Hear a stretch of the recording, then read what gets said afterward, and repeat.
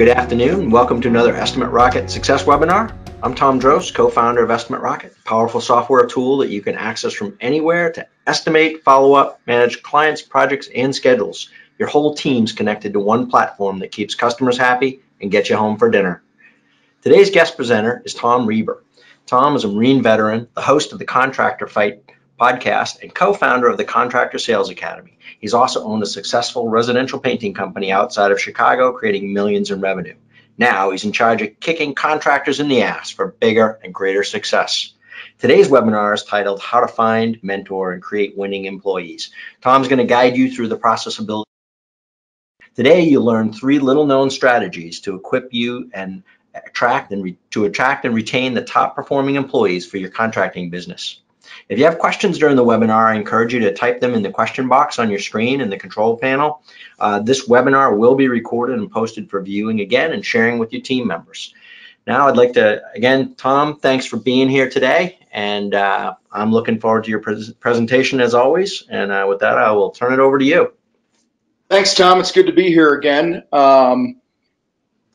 Appreciate everybody jumping on here, taking time from their day to dig into this topic here today. My goal here today is to give you as much as I can in a time frame that doesn't infringe on your day. So there's not a lot of fluff in this. We're going to get right to the point and dig in. Before we do that, I would love for you guys to just post in the chat what trade are you in and where are you at. I just like to know who's here. That way I can sometimes when I use examples or things like that, I can make it more trade specific. So I would love to see, if nothing else, what trade you guys are all working in. So what do you got for me there?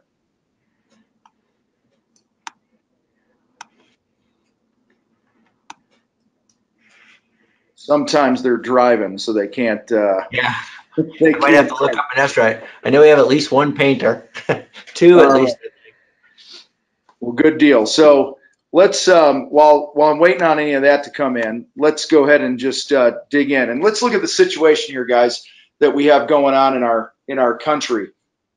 We're currently hovering around a 4% unemployment rate, and that's good news. But the bad news for the trades and things like that is that it's just harder to find people because a lot of people are already working, and we know that people have jobs and this and that. We've also had about a 4-decade push for people to go to college, and I'm it's kind of crazy. I'm going to be 50 in a couple weeks here, and for most of my life, all I've heard is that the trades are a good backup plan, not a real viable option if you want to have a great career, make great money, and all that other stuff. And so the message that people have been hearing, especially younger people, has been, the trades just aren't, what you want for your life and things like that. So we're combating that. And guys, listen, we're also combating the perception that people have of contractors. And so listen, if you are watching this live right now, listening to this live, I would love for you, seriously, I'm a very interactive guy. I love to have a lot of give and take with the attendees to this in the chat box. So so hopefully you guys you're able to do this, and I'll give it 15-20 seconds. Sometime there's a delay, but what are some of the perceptions that you believe people have about the trades? And in the meantime, Tom, have you seen anybody type in what their trade is, or just the one painter? Not yet, but I've been doing some looking up while in case they are all driving. And we have at least 3 painters and 1 builder and 1 I'm not sure. All right, well, there you go. Our user yet. All right, so yeah, anybody that's heard me before live or on one of these, Tom, they know I'm an interactive guy, and so I feed off your energy, off your comments and things like that. In the event that you're not able to comment or anything like that, I totally get it. But guys, listen, we have this perception in the construction industry, in the trades, that, like I said, that it's a good plan B if you can't find, like, quote unquote a real job. For the most part, people look at it as hard work. Sometimes it's dangerous work. It might be monotonous work. It might be work that doesn't pay a lot. There is a perception out there in so many different ways of how people look at the trades. And quite frankly, I think it's two main reasons. I think the first reason, right out of the gate, is the evidence, or I'm sorry, the 40-year college push that we've put out there that I've already talked about. The second reason is the evidence when people look at the average contractor. The average home improvement contractor makes between $50,000 and $60,000 a year. He's tired. He's working all the time. He has a hard time. Most of them don't have a retirement plan. Most of them are feast and famine. Most of them, they come home tired, dirty, and they don't have a lot to show for it in their bank account. And that was my case. In fact, I did everything I could growing up to not work in the trades. And I had an uncle that was a painting contractor. My dad was a tile guy.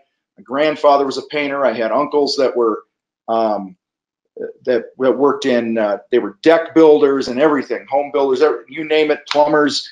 All the guys that I knew in my life were tired, dirty, didn't have a great work-life balance, if you want to call it that, feast or famine. The conversation around it was always griping and complaining about not having money, or they owe a lot of money on taxes. And I used to watch them wait outside. My uncle, I used to watch him wait if the builder was out of town that he was doing work for and he needed the check, like he was broke. It was just check to check. And that's the perception, you guys. A lot of this is like, oh, it's a lot of hard work for not a lot of money, and I'm tired and I'm dirty all the time. That is an overview of the current situation that we have. And so we have to understand these things, that this situation that we face, this is the message that's been sent out. And so if we want first and foremost to find people to come work in our business, because I know hands down this is pretty much the number one issue I hear, from at least one of the top two issues I hear from every contractor that we work with in our programs and things like that. It's, man, I have plenty of work. I'm a good salesperson. I'm selling at, 50% gross profit or better. So I'm kicking butt with the money. My problem is I can't get to the work quick enough. So some of the things that we're going to talk about today, I'm going to spend a lot of time on finding and mentoring. And there's what we need to understand is this is a great opportunity for us because of this current situation that we already know. Great opportunity for us to position ourselves and our companies as the kick-ass companies in the area and stuff like that. So two things that this is going to require, though. The first thing it's going to require, and we talk about this all the time. I talk about it on my YouTube, Contractor Fight TV. I talk about my podcast.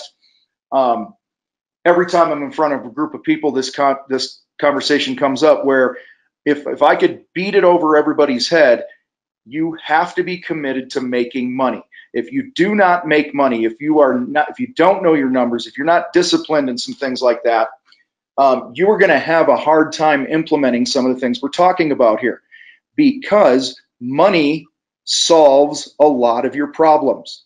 So for instance, if I just got off a coaching call with one of our clients today. He just sold a $1.3 million job, and he's ecstatic about it because that is going to give him some cash flow and some money and the profit. He's going to walk away with about 35-40% on that. And it's enabling him to implement some of the things that he needs to do in his business from a cultural point of view and a personnel point of view and things like that. So guys, I'm not going to go hard on the money here, but you have to be committed to money, making money. It's not wrong to make as much money as you possibly can. So get all that head trash out of your brain.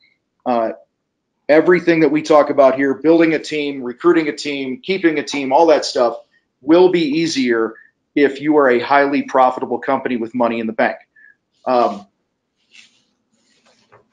Sorry, I took a drink there. So the other thing here that these things do for us is this. I want to camp on this perception thing. One of the biggest reasons that people do not go into the trades is the perception, and that's on us.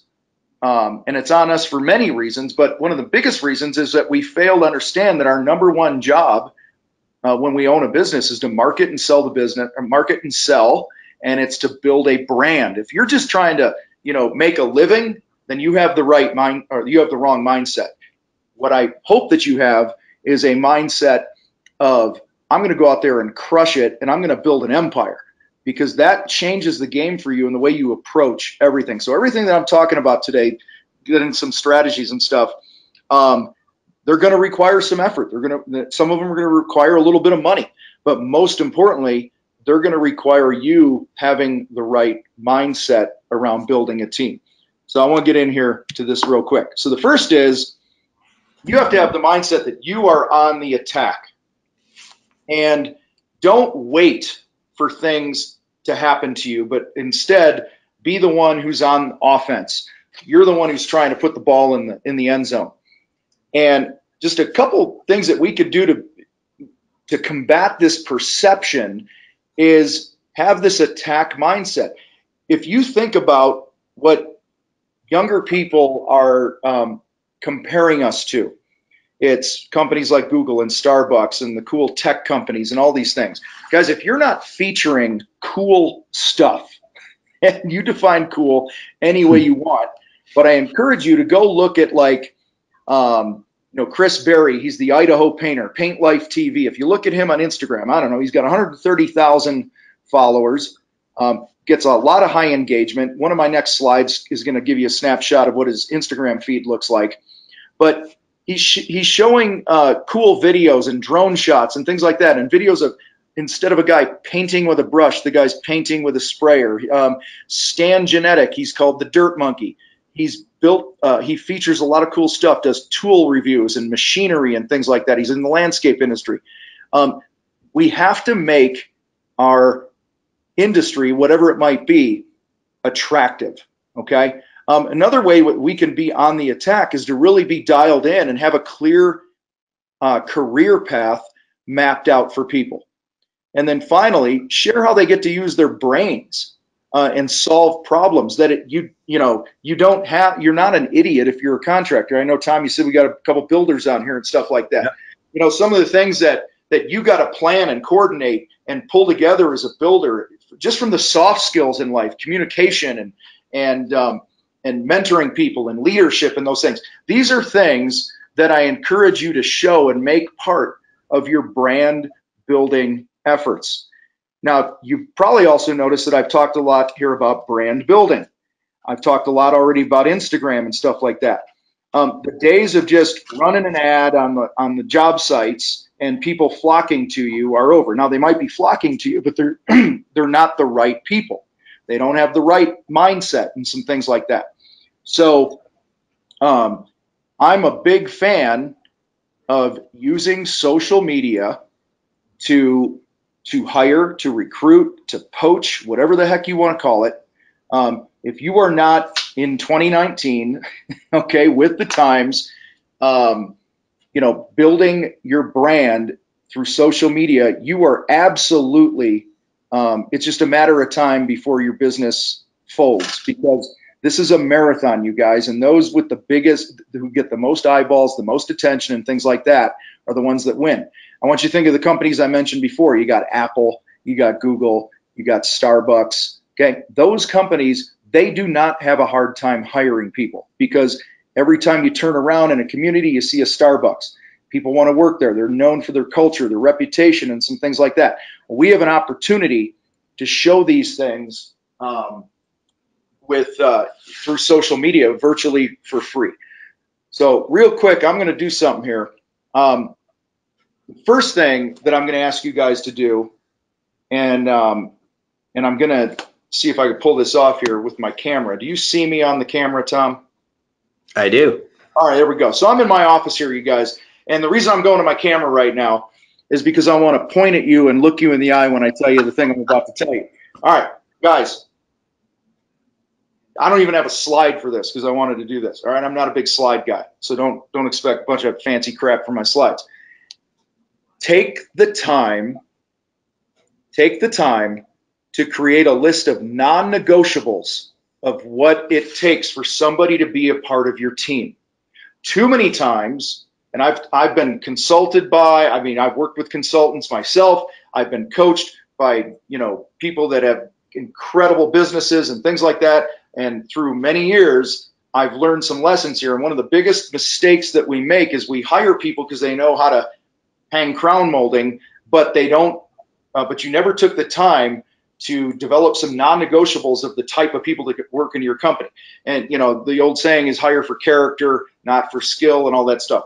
I get it that we need to have the skill. That goes without saying. But if you have the skill and the wrong character and you don't have some clear non-negotiables, you're going to have a really hard time attracting and keeping people. And so I'll give you some examples here from some companies that have some non-negotiables. One of mine in my business and other businesses I own and that I'm partners in, one of mine, and it will always be this, is it's positive people. The way we write it is positive peeps only, positive people only. If you are not a positive human being, I do not want you around me ever. Okay, it's that simple. Life is tough enough.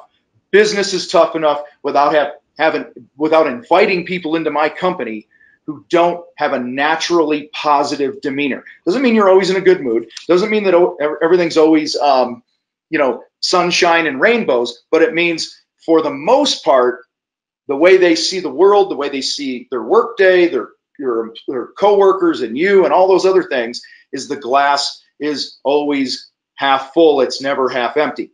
Okay, that's first and foremost. Second one, and while I'm talking about this thing, if you guys have access to the chat box, go ahead and type in what a couple of your non-negotiables might be, because like I said at the top, this is freaking interactive, okay? One of my other ones is you have to be massively competitive and have a monster work ethic. Why? Because those things are me. Those are me.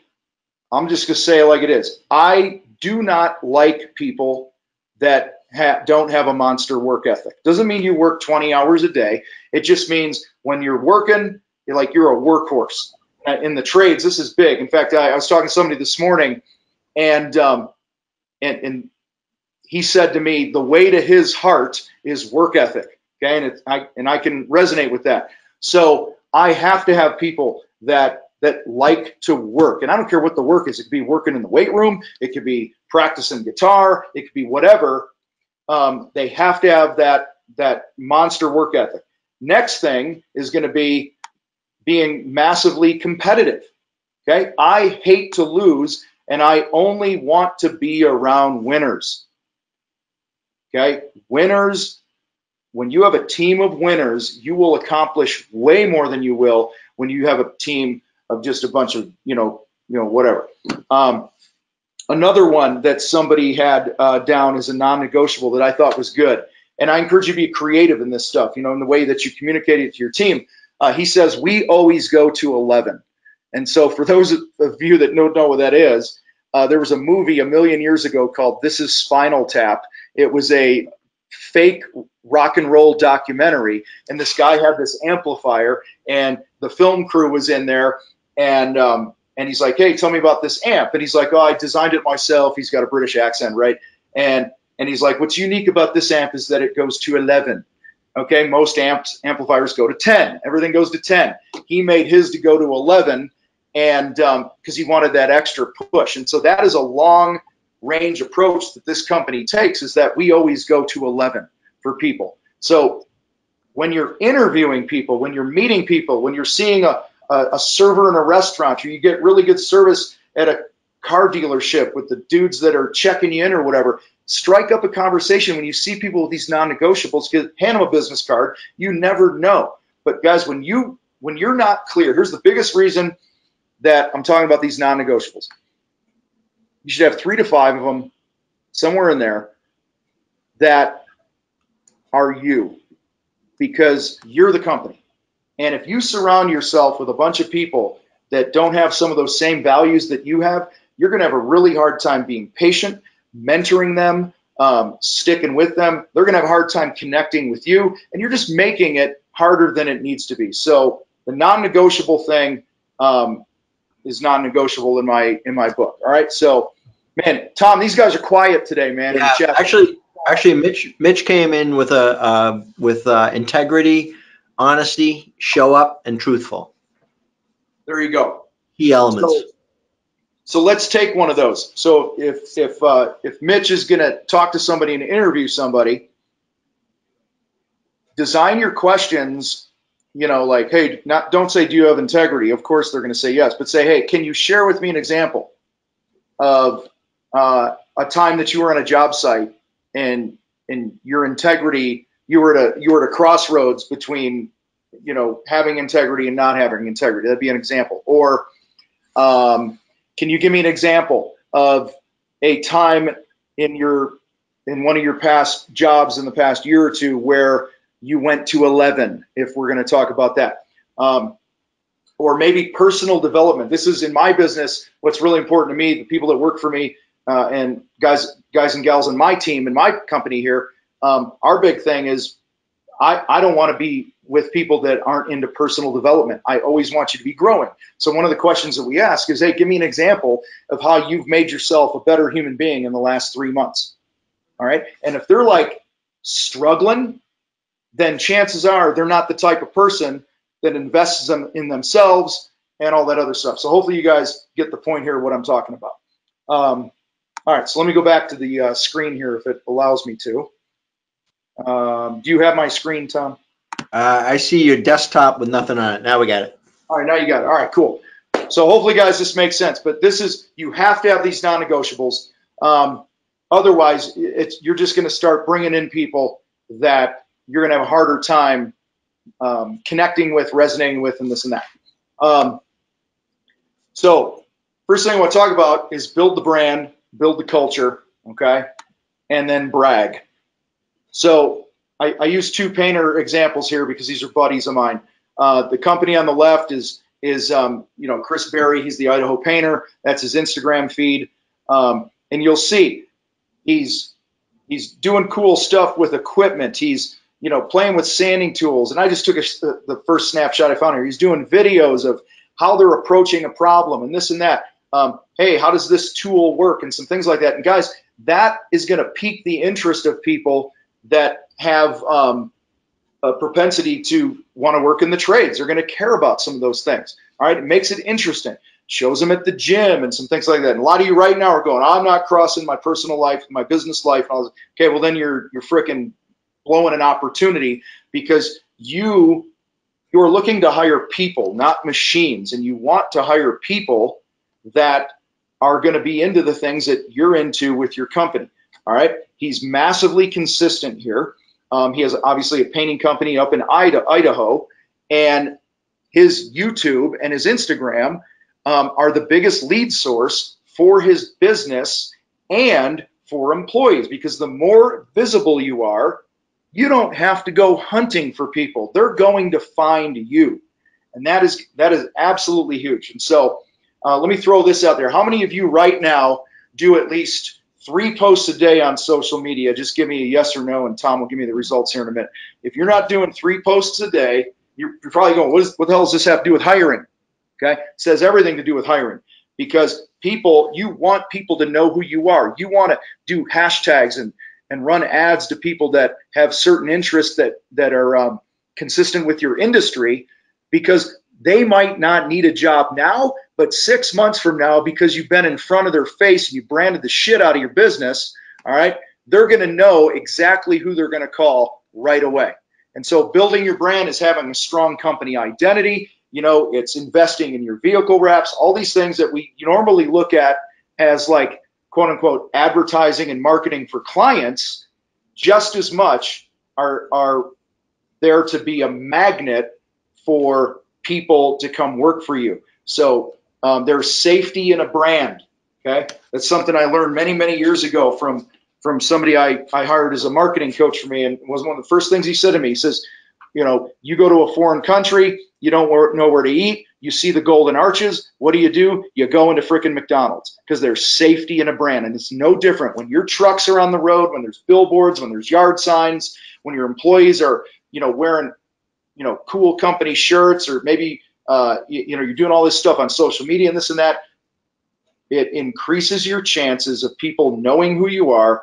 And when the time comes, when their current employer slows down or doesn't give them the raise that they were promised or whatever the other crap is out there, I guarantee you they are going to pick the phone up, they're going to stop in your office, or they're going to send you a message.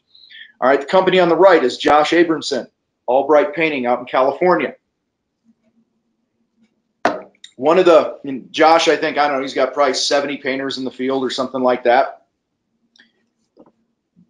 The culture that he builds there is around happiness, okay? And this does two things. Look at these pictures. This is from their website. If you go to their Instagram and things like that, you will see very similar pictures. People are smiling, they're having fun, they're throwing parties, okay? Let me just pull up a quick, you still have my thing there, right, Tom? Yep. All right. So, if I go to Albright Painting, I'm just going to show you guys live here real quick. Go to his website.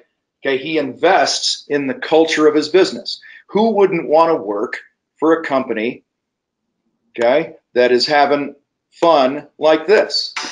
What you need is value, reliability. What you find is a bit overwhelming. They all talk of how they're the best in town with competitive pricing. So you choose an option at random and get in contact. They're treating this like a business, guys, not just some painting business that's running out of your shed in the backyard. Finding a painting contractor has become significantly harder than you thought. It's with the times. And that's when you see it. Painting happiness. Painting what? Painting happiness. The slogan of Albright Painting. So you look them up. You think to yourself, I deserve to be happy, and give them a call. You set up a meeting, and things just start to look a little brighter. At Albright, we guide you step by step through the process. Albright is all about making sure you feel like... Okay, now you go to their career page, and I'll be quick on this. All right? That's brilliant. Guys, this is the message. This is about a brand. This is the culture of their company. And yet, most of you are going to be too damn lazy and too cheap to do stuff like this, and you're going to continue to struggle. Why do I paint happiness? Man. Oh man. Why do I paint happiness? That's a tough question.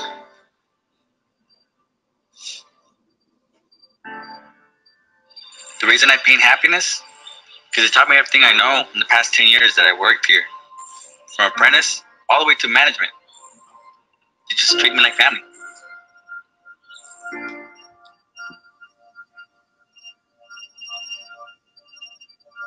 Oh man, I would recommend a lot of people to work here because you learn a lot. You got to learn a lot about the trade. Painting is a good trade, and I think the company handles that trade really well because they'll teach you anything that you need to know. They know everything and everything to know about painting.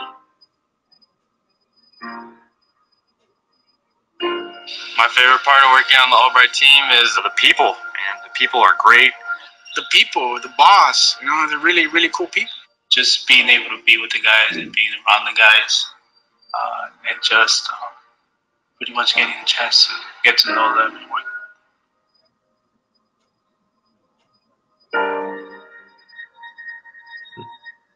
It's a happiness team, You go home happy. So guys, listen up, okay?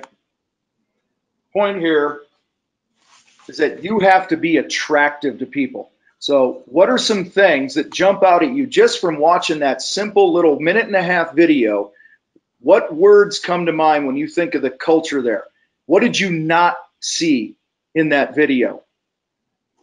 Okay, I'll tell you what I didn't see. I didn't see anything about come work for us because we're the best, hire us because we're the best. Hey, look, we use the best products and all this. It was about people. It was emotional. The music was there, the relationships. Okay. Everyone they interviewed in my old companies, when we went through the recession in 2008, we kept our whole team together. And when we got on the other end of that, guys, I asked them, why'd you all stay with us? And they said, because of our relationships here. We like the people that we work with. Had nothing to do with paint. All right. And so many times we think it's just about offering a guy another $1 an hour or whatever. Listen, some crazy percentage, like 80%, 70, 80% of people that leave, they don't leave because of money. They leave because the culture blows. And I'm begging you to be the leader that you need to be, invest in your culture, invest in your team, have those non-negotiables that we talked about, decide what you're going to stand for. I've known Josh for so many years, and I remember when he first, he like woke up one day and he's like, it's about happiness. And he built his culture around the word happiness. And who the heck doesn't want to be happy? Now put yourself in the shoes of somebody else who is a painter, in this case, and they're looking at different job ads. They're going to the websites. They're going to their social media pages. They're seeing them in the paint store. Who the hell would you want to work for? Tell you what, I'd be banging down the door here. What you won't see in this video, or we don't have time for today, is how he develops people as human beings. He gives them a future in the company of where they can grow and all these things, because he understands the importance of these two things we talked about here: building your brand, building your culture. Tom, we got anything in the chat? We've got no, we're not working on this stuff yet, but really want to improve in it. And I have to admit it, even in my tech business, it's definitely important, and we work at it, but we need to work harder too. Guys, it's something we all need to do. This is how people communicate. This is where the eyeballs are, okay? And the final thing I'm talking about here, do you have to brag about yourself? Earlier I said, if you're not doing 3 posts a day, 7 days a week, 21 posts minimum on social media, you're blowing it, okay? You cannot oversaturate, okay? You're not going to break the internet, okay? So be your own biggest fan. Every time you walk on a job site and the job site looks clean and neat, take a picture, put it on there, or shoot a video and go, you know, one of the things I love about my team is this, okay?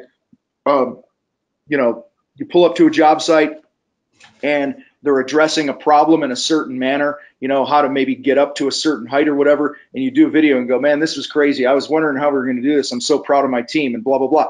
Guys, you're giving props. You're giving recognition. You're creating this place that your employees, your current employees, love to be a part of. And back to the culture, they're going to talk about the culture and be a brand ambassador for you. Because, you know, who do we hang out with? We hang out with people who are generally like we are.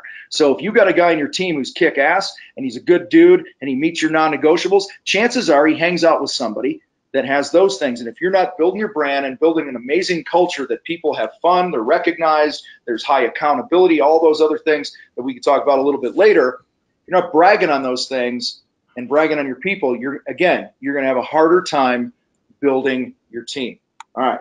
One question, Tom, was about how these things might apply to a smaller company in terms of hiring as well.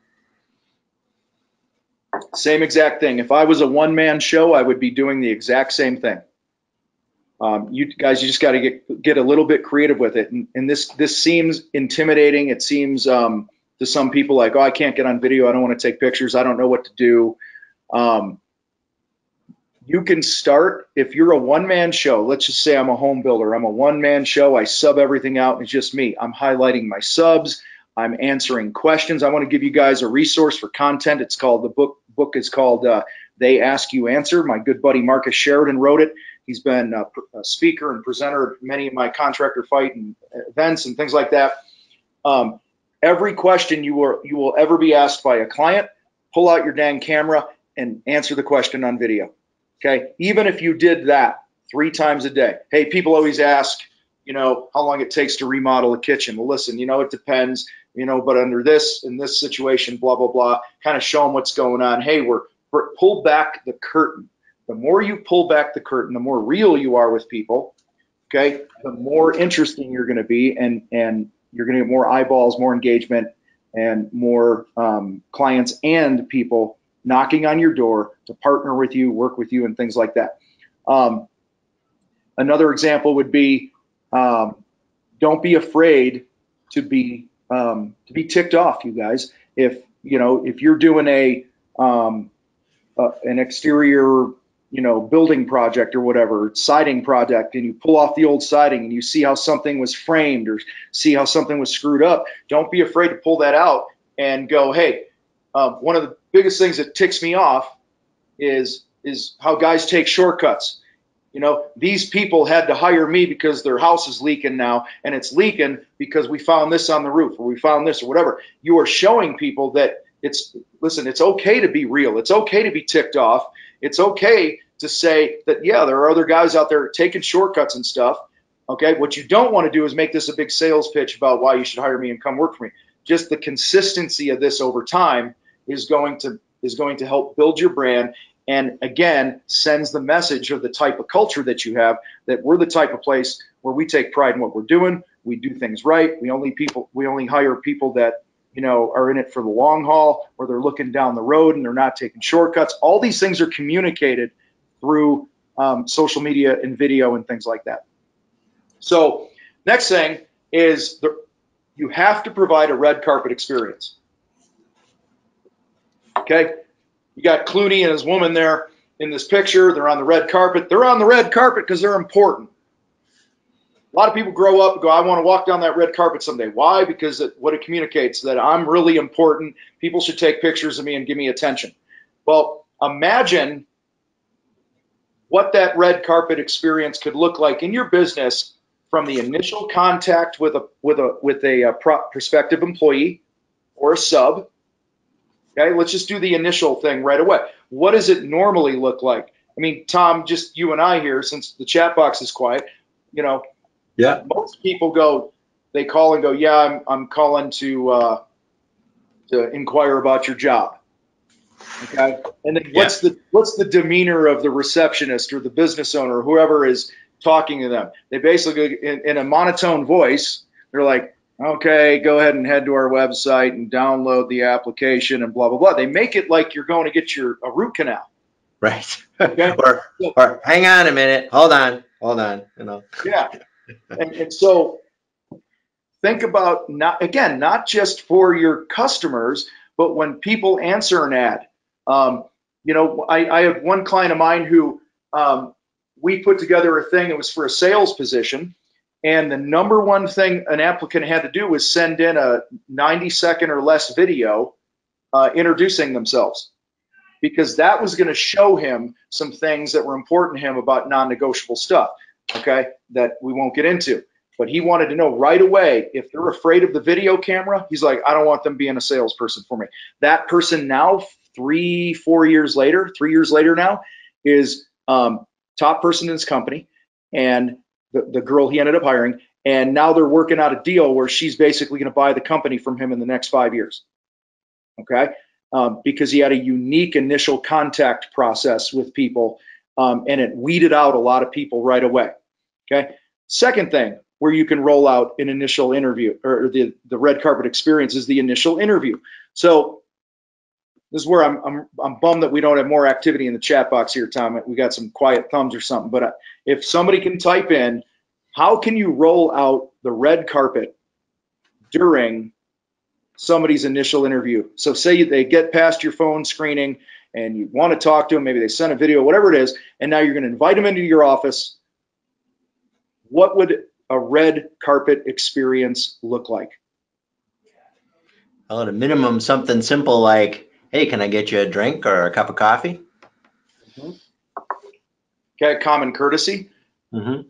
What if they pulled into the parking lot and there were balloons and a big sign that said, "Welcome, Tom"? Wow. Welcome, Tom Drost. Yeah. Wow. Okay? What message does that send? Put yourself in that person's shoes.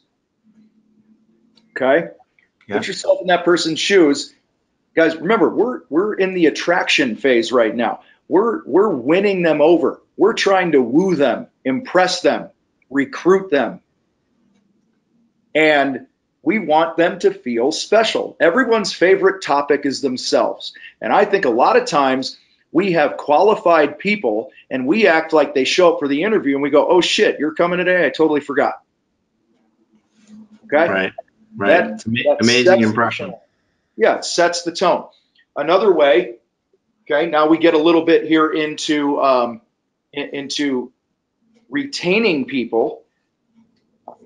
I remember so many times way back in the day, I would hire somebody. They'd show up on their first day, and Tom, I would literally be like, holy crap, I forgot he was starting today. Right. Yeah. Now, go ahead. Kristen just mentioned that we're family owned, so the first thing she'd do is introduce them to the whole family. I think that's a great idea. Yeah. Yeah, or you can, absolutely introduce them to the family, make them feel special, make them feel welcome. If somebody, finally, when you go to hire somebody, what does day one look like? Are you taking them and the whole company out to lunch to welcome the new guy? And this goes into a psychology thing here. One of people's greatest fears is the fear of the outsider, okay, across all societies. And so one of the things that we have to do to combat the fear of the outsider is create community, create family.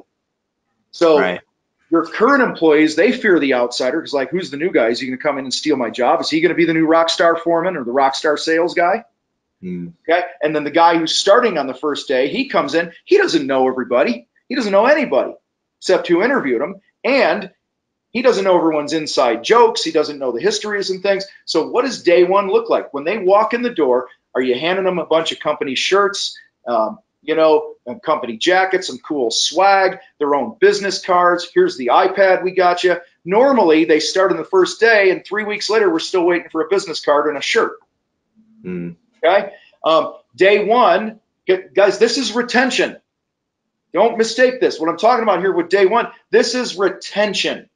This is number one. It's, customers have buyer's remorse. Okay? Well, employees could have employment remorse. On day one, they show up. If I had a nickel for every time somebody hired somebody and they bailed after 3 days, and they're like, he was awesome, he was a total winner, and then he just left. I don't understand why. And we start digging into it, and this whole red carpet experience wasn't there. Okay, so what does that day one look like? Do you have a plan of the week? This is how we're going to spend day 1, 2, 3, 4, 5. I recommend the first month. Every day you map out exactly what they're going to do for the whole first month of working for you. And it might be the first day is going to be in the office and just seeing what happens behind the scenes. The next day it might be going out, riding around with a sales guy, even if the guy's a laborer, so he can understand what's going on. He can understand how the company works, who's who in the company, and what's going on. Hopefully you guys understand what I'm saying here. I don't have to beat this up too much. Okay. All right. Yeah, that example, that's a good example of treating them like a team member and not just like a workhorse kind of. Yep. And when you're riding around, you start asking about who they are. What kind of goals do you have in your life? Where do you want to go? How can I help you get there? One of my business partners, he asked the guy the question. The guy says, I want to start my own business someday. So he helped him start his own business over the next 3 to 5 years. He didn't fight it. Okay, you help enough people get what they want, they're going to help you get what you want, and they're going to be more loyal to you. All right, have a plan for the future. Okay, as simple as this. And in my world, I call it the mastery ladder. Hey, if I come in as a laborer, what education do I need to have minimum to do this job? What skills do I have to have, and what kind of tools? And the one thing that's not on here, what is the pay range? And I would hand this to people, and I would go, here's where you're at. When you master the education skills and all this other stuff, you now qualify to move up. It is in their hands to move up. It's not in your hands. It's in their hands. And this is what this guy's going to make. And then you can go to here, and then you can go to here if that's how your business is structured. But take the time to create a path. I will tell you right now, so many of us have a hard time attracting people because we don't have a clear vision of where they can go. Another example here, Tom. Just last week, a guy I know lost one of his top guys to the union, okay? Because basically they had a freaking plan for the future. Right. All right, it's that simple. This is also retention, okay? you know, you're sinking your claws into them a little bit by saying, here's the path. This is where you can go. This is the money. And hey, you want to get out of the field someday? Here's opportunities to get out of the field. You got, you know, being a superintendent, you got, you know, sales, you know, you want to get into more technology and marketing and be our marketing guy because you like doing video and all this other stuff, then we can work towards that. But if you don't have a plan for the future for people, you're going to have a hard time making your company look attractive to others and also retain them. Right. And this also gives you a mentoring schedule, by the way, too. Saying something there? Yeah, no, that's brilliant. All right. All right. This one always gets a lot of laughs. Check this out. I didn't know how to embed this, man, because I'm not a tech guy. So here we are. Let me set the stage real quick. Those of you that don't know, Nick Saban. I'm Kiyosaki, and I'm probably best known for the book, Rich Dad, Poor Dad. We are happy to announce. All right. Nick Saban makes, I don't know, $9 to $11 million a year. He's head coach of Alabama. And what do you see him doing here? He goes to some 18-year-old's living room.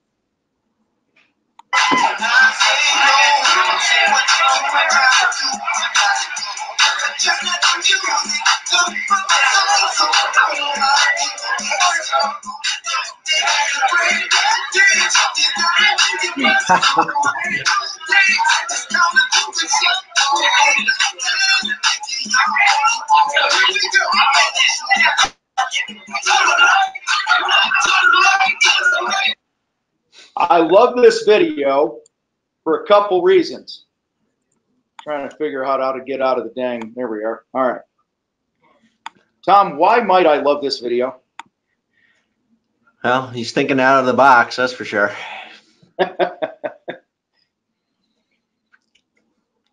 It's just,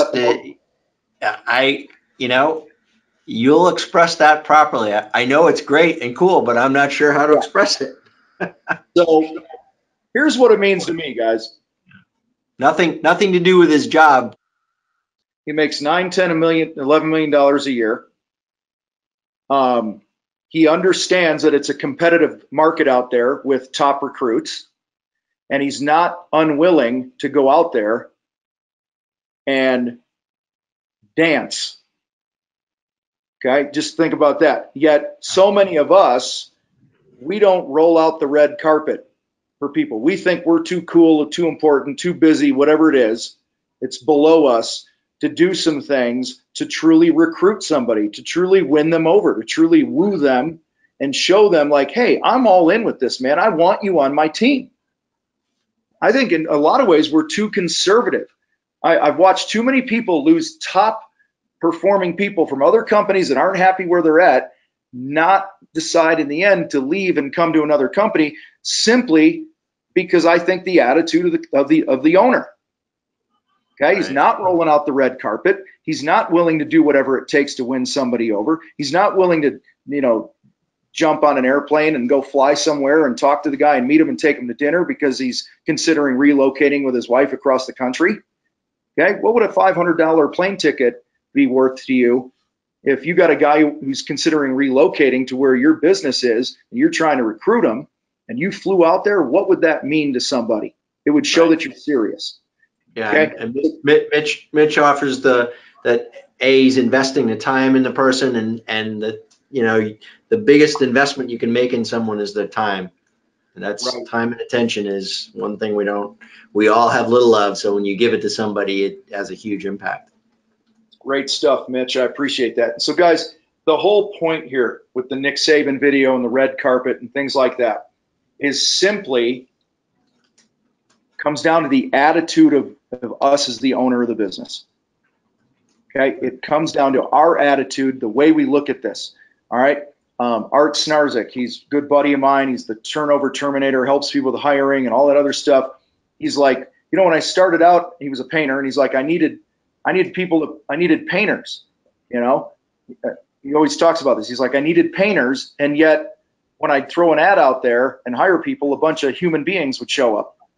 Okay, and so a lot of times we approach this like, I just need to hire some bodies. I just need to have some people, and then we We don't understand why they don't stick with us, why they're not loyal, why they don't reach their potential, because at the end of the day, we're simply not doing a very good at treating them like human beings. They have goals, they have dreams, they have struggles, they have family issues. And if we're not willing to do a little dance now and then to attract and retain them, we're going to continue to struggle. All right. 365. That's how many days there are in the year. Worst mistake, one of the worst mistakes we can make is hiring when we need to. Oh my God, I got this big job starting in 3 weeks. I just saw a guy post this the other day in my Facebook group. I sold this big job, and now I need to gear up. How can I find employees quickly? That's a terrible situation to be in, because then you compromise. And then the job that you were going to make 50% gross profit on, you now make a shitty 35% gross profit on, because you settled for whoever you can find off the street who's not already employed and things like that. Guys, when you're hiring, have that attitude of, I'm hiring 365 days a year. Okay, there's two things we should do in 365 days a year: marketing and hiring.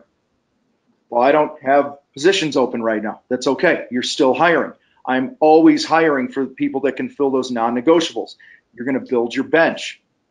When you have that attitude, okay, think about this. We talk about this in sales. Tom, people don't buy when you're ready. They buy when they're ready, right? Right. Totally. You can do anything. You can do everything in the world to convince a customer to buy from you, but they will never buy from you until they're ready. Well, those winners that are out there, those employees that you want, okay, those good human beings, they will leave the company that they're at when they're ready, not when I'm ready all the time. Right. And that's why it's so important, back to build your brand, build that culture, and brag about it. Build the brand, build the culture, and brag, 365 in all these different places here. You develop employee ambassadors. They tell their friends about it. Social media posts, Facebook ads, basically, a video of you going, we're at it again. We're looking for kick-ass human beings that want to come and be part of a really cool, fun company. And you show things like Josh has on his website and something. Imagine those ads and the eyeballs they get. Now you're sitting there going, well, how many of these young guys, that I want to recruit are actually going to see these ads? All right. Here's what's funny. When you are building your brand, building your culture, and shoving this in people's face 365 days a year, their parents see these ads.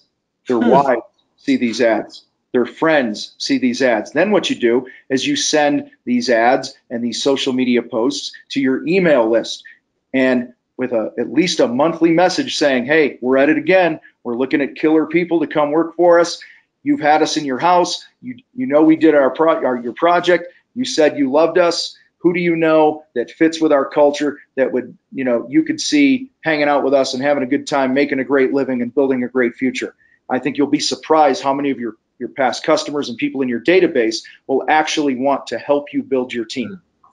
Okay, guys, this is about, as Grant Cardone says, he's speaker and coach and all this other stuff. He says the number one thing killing your business, and I believe it's the number one killing your hiring, is obscurity. People don't frickin' know you exist. They don't know we exist. And all of us are being too conservative when it comes to this. There should be a hiring ad 365 days a year on Facebook. Spend $3 a day, 365 days a year. Hiring sites, maybe not every day, but maybe every other week you post another ad. Why? Because people's lives change. Okay? Social media posts, building the brand. Okay? Engaging your current employees, giving them big ass bonus checks. Hey, if you bring a guy on and he lasts a year with us, you get 10 grand. Yes, 10 grand, because that 10 grand and that new employee, they're going to bring you $200,000 a year in revenue. What's 10 grand? That's nothing. Okay? Stop thinking small with this stuff. Keeping them. Talked a little bit, a lot of what we've talked kind of goes in all, recruiting, mentoring, and keeping. All right? Right out of the gate, if you're not paying well above the industry average in your area, you're missing the boat. I'm not going to spend a lot of time on that. benefits, 401k, a gym membership, some of these other things. Okay, when you have those things, that's why I have the lion there, you're kind of sinking your claws into them. You're making it harder to leave. And then when they have a clear future, so these things we've talked about, then when you combine that with a great culture, a lot of fun, and recognition when they kick ass, it's going to be harder for them to leave. Type in the box right now what you do on a weekly basis to recognize your team. What do you got for me, you guys? I'm literally going to wait 15 seconds for you guys to answer. Total silence.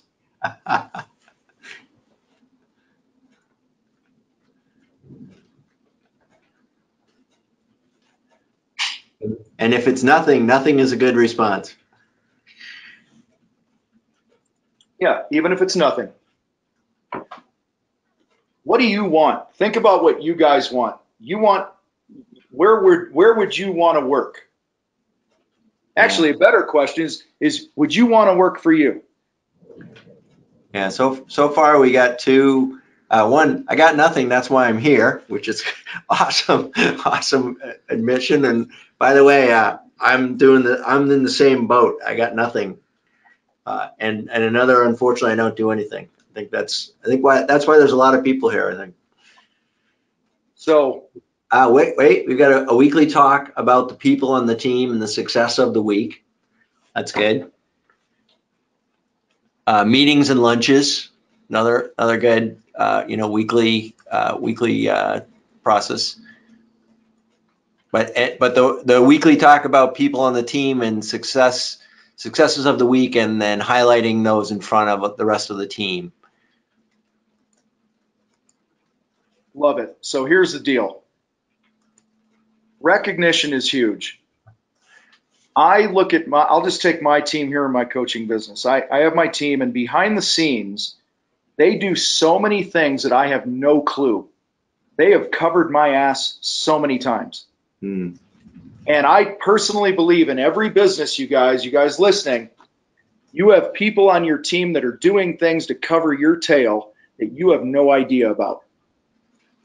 In fact, I sent a gift to my my virtual assistant a while back, and it was a $250 Amazon gift card, and I just sent it to her. Keep in mind, I've never met her in person. She lives in Houston, virtual assistant. She's been with me for 3 years. She basically runs everything in the back end of the business. And I'm like, shoot, I haven't done much recently. I can't imagine what she's dealing with, because there's a lot of problems that never hit me. So I shot this to her, and it was a note that just said, hey, this is just because I guarantee you there's about 20 things that you've done to make the business better, cover my ass and such, that I have no idea. So I just wanted to say thank you. Okay. People will leave because they don't feel recognized. Think about the military. All right. I'm a Marine. I loved getting stuff pinned on my chest. I loved being recognized in front of my peers. So I think it's great if people are having a weekly meeting and things like that. But the more you can bring people up publicly, pat them on the back, and it could be simple, you guys. It doesn't have to be game changing. It could be like, hey, I wanted to pull Joe up here real quick. Joe, come on up. And Joe comes up, and you hand him a 50. And you go, listen, the other day I was on the job site, and I was around the corner. You didn't see me, and I watched how you took the time and attention to make something right or clean something up or do whatever it was.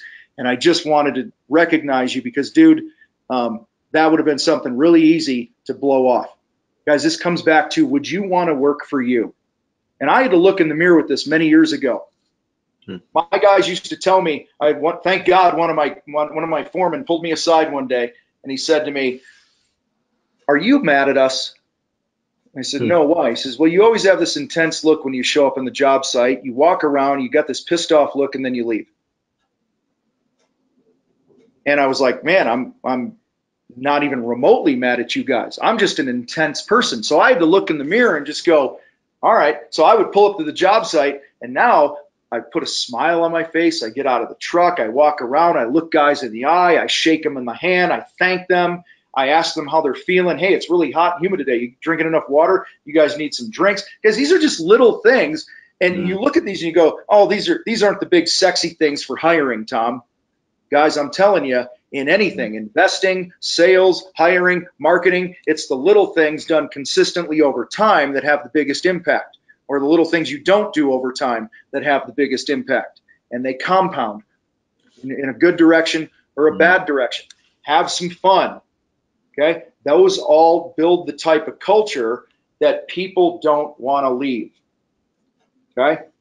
All right. Finally here, what I want to talk about, then Tom, I can open it up for any Q&A if people have some questions. Sure. Got Conor McGregor here. I don't care what you think of him, but when I think of him, I think of a guy who's his own biggest fan. And you're probably seeing a theme here today that if you are not building that brand, if you are not building that culture and you're not bragging about it, you're missing a huge opportunity. There is no easy button to hiring. You're not going to write the magic ad that all of a sudden, brings this flock of amazing people to you. I'm not saying don't hire guys like Art to write ads for you because they're very successful, okay? But your success rate over the long haul is going to be more about you being your own biggest fan. If you don't believe you're the best damn place to work in your city for your industry, then you shouldn't own your business. If you don't believe you're the best company for people to hire, then you shouldn't own your business. So build a business that you're proud of. And I know a lot of you guys are proud of your own businesses, but you got to tell the world and brag. Be polarizing. Be your own biggest fan. Tell people, you see a guy who works in your trade at the lumber yard, and you're like, hey, how come you won't come work for me? Well, I'm happy where I'm at. Oh, man, you're missing the boat. We got the best thing going in our company, man. We have a lot of fun, a lot of recognition. We got a future for people. I think you're making a massive mistake by not at least having a conversation with me. And I'm all for poaching, by the way. Okay. So, and I don't mean go up to a guy's job site and shit like that. What I'm talking about is be your own biggest fan. If I see a guy in the store or the lumberyard or Home Depot or whatever it is, I'm going to hand him my card and go, hey, I know the trades. I know that things don't always work out. Some companies have a lot of work, some don't. Sometimes an employer, see what I'm doing here? Sometimes an employer doesn't fulfill some promises he made to people. If you're ever disgruntled, you're ever looking to jump ship and you want to have a conversation with somebody, give me a call. That's what I'm talking about. Okay, I'm going third party. I'm putting some ideas in his head because he might be having some of those issues in his business. Okay, you combine that with all these other things that we're talking about, building your brand, and he sees you all over and stuff. They're going to be knocking on your doors.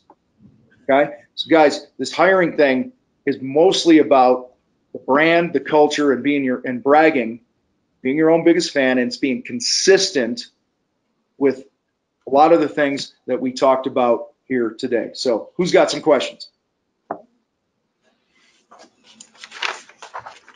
Anybody in the question box? If you have them, we'll have a few more minutes. I got a couple of big takeaways today, and for myself personally, I think it's really hard. I always find it hard to remember to thank people and to recognize even the little things. And I do appreciate them. I just don't think to bring them up often enough, I think.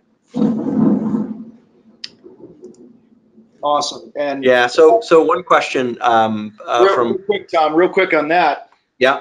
That's really common. Like, we intend on doing these things. Right.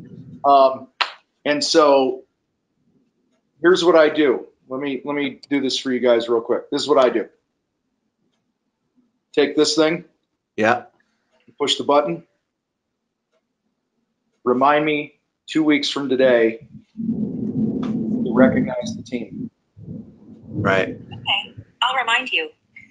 That's what I do. Think about it. Scary. I create a reminder. Remind me next Tuesday to pat Joe on the back or recognize him publicly.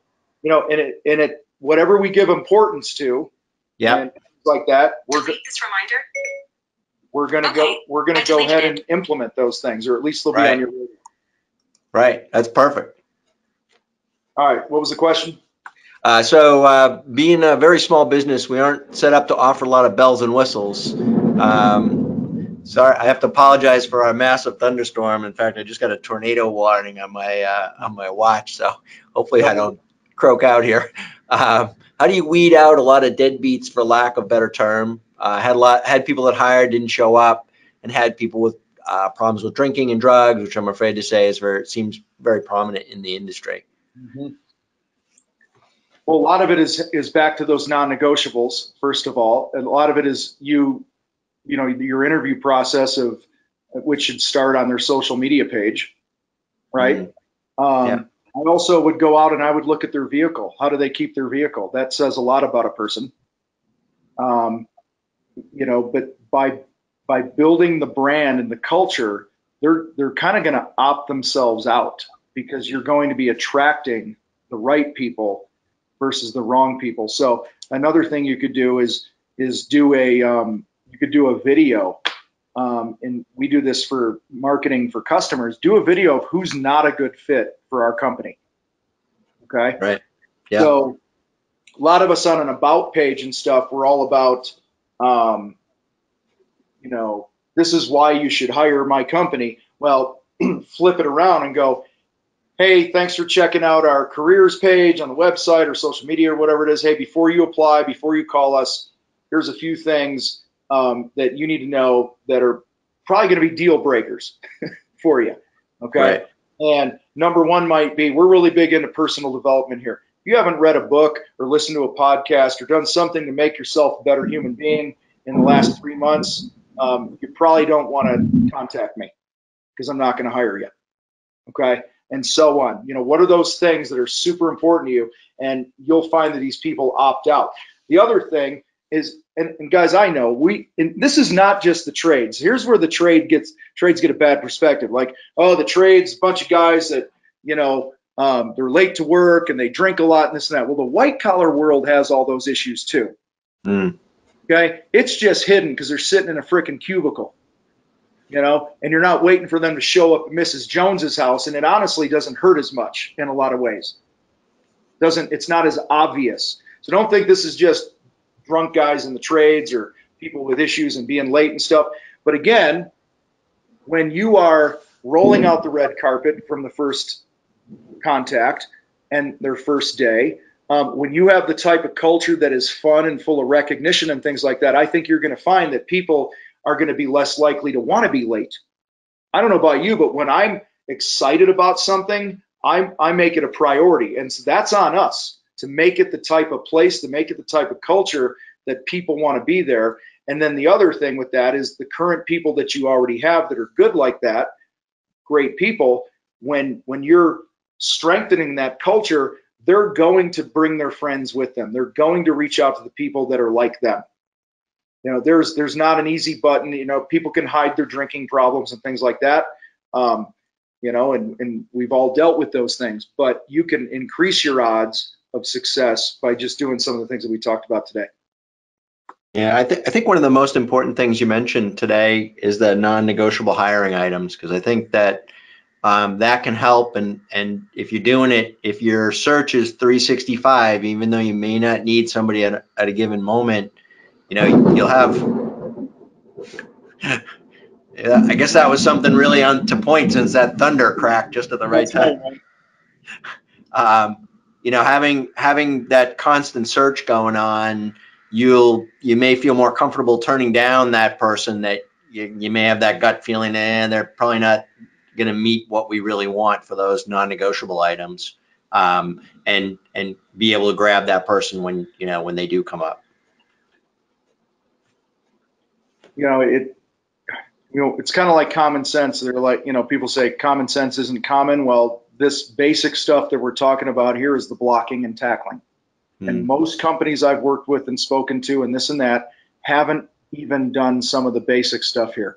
And guys, you can't expect things to turn on a dime for you if you're not strong in those fundamental things. And those fundamental things start with the non-negotiables. Who gets the privilege of being on your team? That's really what it comes down to. And I'm not a Patriots fan, but God, the culture there is do your job. Everybody that walks in that building, they know that's the mantra. That's part of the culture. That's how we roll here.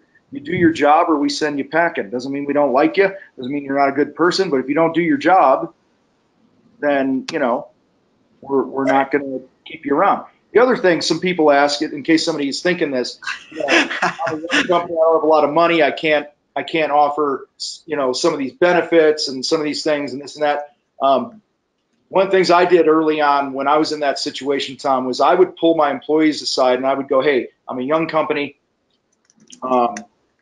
I'm paying you currently 25% higher than the average hourly wage in the industry in our area. Like, that's what I always shoot for. I always want them to feel like money is never an issue for what their role is in the company. But then I would go, what is a goal that you have for yourself or your family in the next 90 days or 1 year or whatever it was? And I had a guy a couple of years ago. It was he had never taken his wife to this certain bed and breakfast. Okay. Yeah. And so I worked out, and he's like, he just never had the money for it. And he had a lot of debt. He had some family living with him. And he had a pretty crazy situation. His wife always wanted to go to this place.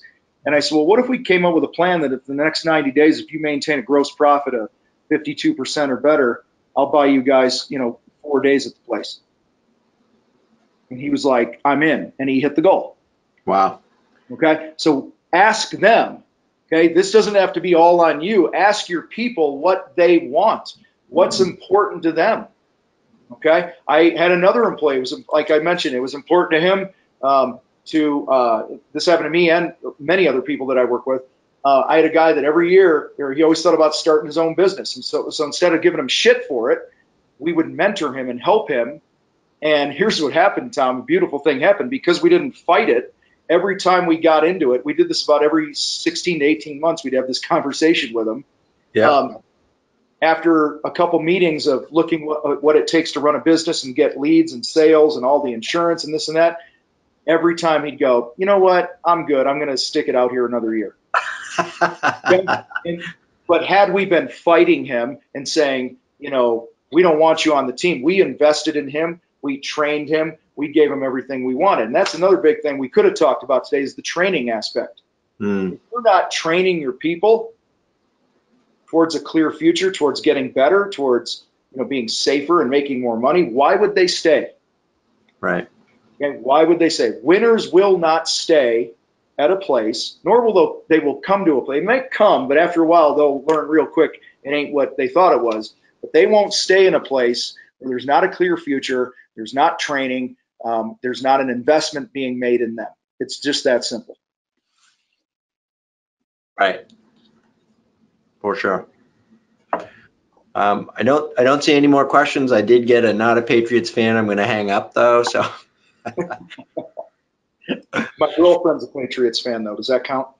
So. Yeah, for sure. And I hear about it all the time. So guys, here's my challenge for you as we wrap this up. Start with your non-negotiables. That's simple. Okay, 3 to 4, 5 of them, whatever it is, and make them things that are personal to you. Okay, like I shared with me, like I have to have positive people. If you're not positive, I don't want you. Okay, if you create a bunch of values or non-negotiable things that aren't you, it's just a mess.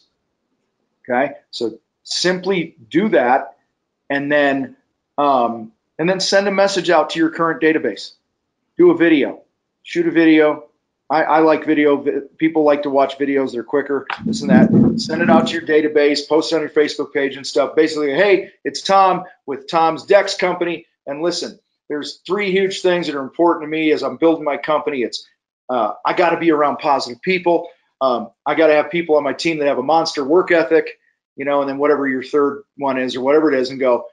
Just as simple as if you know anybody who might be in between jobs or isn't happy where they're at right now, and they want to work with their hands, they want to be outside, they want to enjoy the sunshine, not be cooped up inside, and they're positive and they're this and this and this, send this message to them or reply with their name or have them call at the office or whatever it is, because those are the type of people that I want. If you just did those 2 things right now, you're going to be half a lap ahead of all your competitors.